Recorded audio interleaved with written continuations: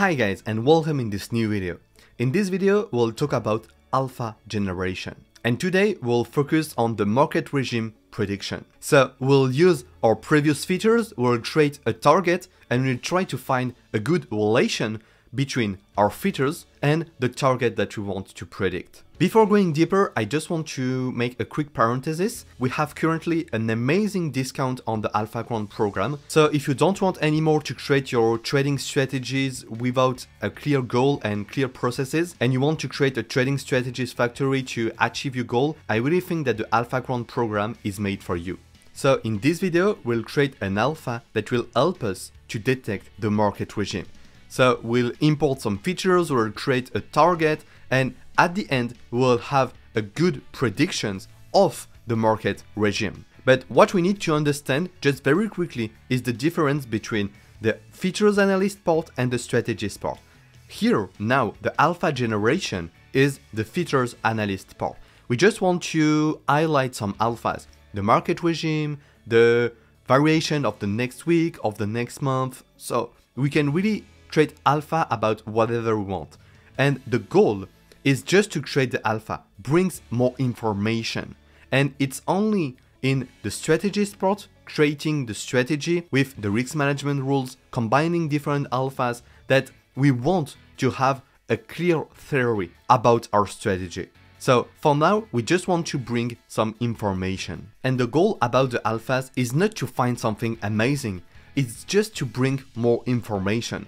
For example, if for now you do not have any information about the market and you say, okay, we have 50% to be in an upward trend and 50% to be in a downward trend, if you're able to find the trend with a 60% accuracy, it's amazing because you bring information, you bring more information. And when you will combine this alpha with another, you will be able to bring a lot of information. So as you can see there, I have changed a bit my DC features to create a target, because the advantage when you create a target is that you can look forward, okay? Because you want to predict the future when your ML model. So you can look forward and it's very easy to create something when you are able to look forward. So there I have used the future market regime function that is in the signals file, okay? And you can see that we have very interesting features because obviously when it's green, we are in an upward trend, and when it's red, we are in a downward trend. But here, it's not an optimal features, okay? And it's obvious because, as I said, we have only 1 week to create the alphas, the features, the strategy. So we do the thing that will bring the more information with the time that we have. And for example, let me just give you some advice to work about on your side. Here we are in an upward trend, okay? When we are in the green part there. But there, for example, in the target, just before the red, we do not want maybe to be in an upward trend. Because if we say, okay, now we are in an upward trend and we take a position because of that, finally, just after that, we will be in a downward trend. So we have many possibilities. We can begin the downward trend just previously. We can create a neutral zone. We'll have the upward trend from there to there. Then we have a neutral zone. Then we have the downward trend, a neutral zone, the upward trend, a neutral zone, etc. Okay? We can really do a lot of things. But now, it's impossible to do that. If you want that I make more content about that, just tell me in the comments. If you want a course about that, YouTube videos, just let me know. And if enough of you ask me for that, I will do it. So now we have our features, okay? I have just transformed this graphical market regimes into a variable, 1 or 0. 0 for the downward trend and 1 for the upward trend. So now let's talk about how we create an alpha. And the method that I will show you is just one method that I use. You can use a lot of methods, okay? But the most important is always to have a scientific process and to write all that you are doing. So first of all, we need to import some libraries, okay?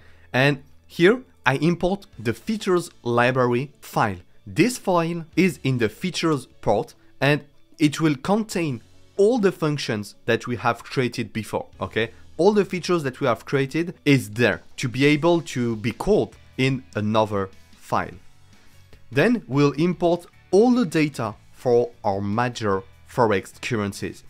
The goal when you generate an alpha is not to test a lot of things and take the best, okay? You need to really find something interesting, and if you remove one asset, you need to have a clear explanation for that, okay? You can't say, okay, I removed this asset because the strategy I want to apply on it doesn't work. It doesn't make any sense. You need to have really a scientific process. So I have imported the 5 Forex major currency, okay? So I import the data for them, I create my new target on each of them, and the features also. So at the end, if I plot, for example, one data frame, I will have all the features and with the target. If I do the same for the GBP USD, I will have exactly the same thing, but not just with the same values. And at the beginning, I will take already the half of the data. Why? Because I really don't want to make any interferences between my alpha generation process with my research and the real strategy. I need to keep a lot of data to backtest and to estimate the robustness of my strategies, the strategies that I will create using this alpha, okay? So we have, with the 4-hour time frames, around 13,000 data, so I took 5,000 to allow me to do my research. So, and here, I split again each data frame between a train set and a test set, okay? And then you have all the features that you will use to predict the target, okay? Why I have chosen this? Because you don't need to find, okay, with your feelings, the right features, okay? You can have some, I don't know, intuition. For example, the rolling ADF that will help us to detect if you are in a trending regime or a ranging regime can be really interesting as we are looking for the market regime, okay? For the spread, because it highlights a short-term volatility. Maybe if we have a huge volatility today, for the next candles, we can have a market regime movement, okay? For the Gamma market regime, I think it's obvious because it highlights the market regime but with another features. For the autocorrelation, to check if we have a correlation between this price and the past data, the log transform will allow us to create the returns, and I think obviously that it is an amazing feature because if we have the previous return, it will help us to understand if the market regime will change or not. If we have a huge variation in an upward trend, maybe it will say that we are in an upward trend. The derivative to understand where the price is going, and these 3 last features to estimate the volatility. So we create all these features and then we take all the features that we want. So the features that I have explained, okay? So the features from the math derivatives, the features from the candle information, the spread, the log returns, and many others, okay? But now the goal is to check how these variables are correlated to our target. So what we will do is taking only the train set, okay? And here we can see something very interesting. These 3 assets have not only the same correlation, okay, for each features and the target. So maybe what we can do is create a model that will be trained using these 3 assets. Why we can do that and why we should do that? Because we will increase the robustness of our model, okay? If we implement a model for each, it can be very difficult to find something which is not overfitted, okay? So if we take several assets, the weight will be more smooth and it will allow us to show more data to our model. And here we can see obviously that the features of the USD CAD have a lot of correlation with the target, okay, but not always in the same way, as we can see. So we can't add this asset for our model. And for the last one, I think that we should even not try to predict the market regime, because as we can see, we do not have any relation with the features and our market regime target, okay? So first of all, we need to check about the features importance. And I will just do a quick loop over all the train to check which features is the most important. The MDI is to understand the features importance during the train mode, and the SFA is the Shapley value. So here we can see that the rolling Janssen volatility is the most important feature for the model, okay? And that the log return are also very important, okay? And what we should check now is the Shapley value. That is another way to estimate the features importance into a model. And as we can see, all the features bring some information, okay? So we'll try first, okay, to do not waste too much time. So let's say that we'll keep all our features. And just to make a quick parenthesis, the features importances comes from a function, features importance, that I've created in the features importance file. It's very interesting to use it because it uses a random forest to detect the importance of each features during the training. So obviously, if we use that one to detect the features importance, what we should do is to use a random forest to predict the target. I'm sorry if I need to do it very quickly, but we have a lot of things to do today. So now we just have to create our model. So first of all, we'll create the model for EURUSD, GBP/USD, and USD/JPY.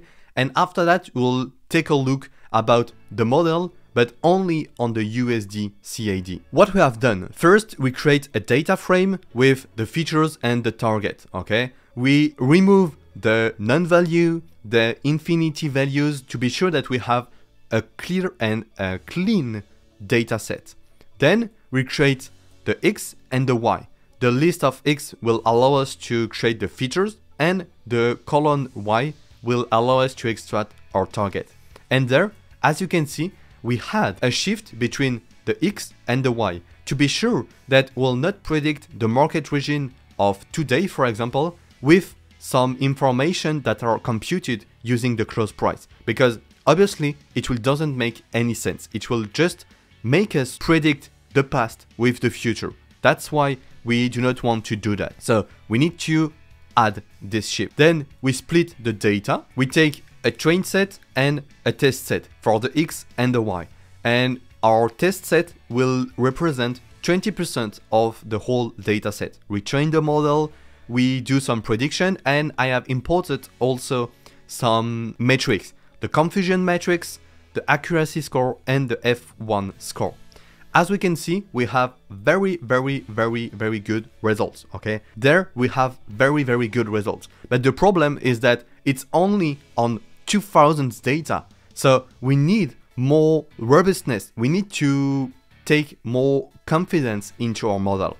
So to really test it, okay, now we have trained it, we have done a little test, but to really find if it's a good model that we can keep, we need to do a cross validation. For this one, I have used a time series split.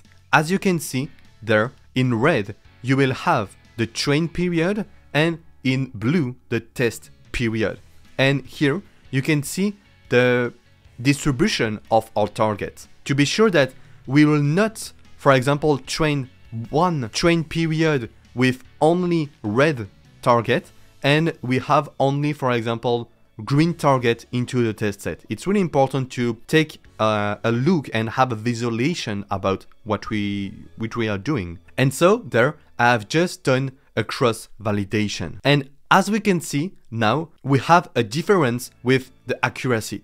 It is still very interesting because being able to predict the market regime with a 60% accuracy, it's very, very interesting. So that was our first alpha. But don't worry, tomorrow will bring more alpha to be able for the last day to create several trading strategies. And there at the end, I have put some questions, some remarks that you will find also on the note. So I hope you liked the video, and don't hesitate to tell me in the comment if I was not too quick, and if I was, I will just give you more information tomorrow to allow you what we have done today.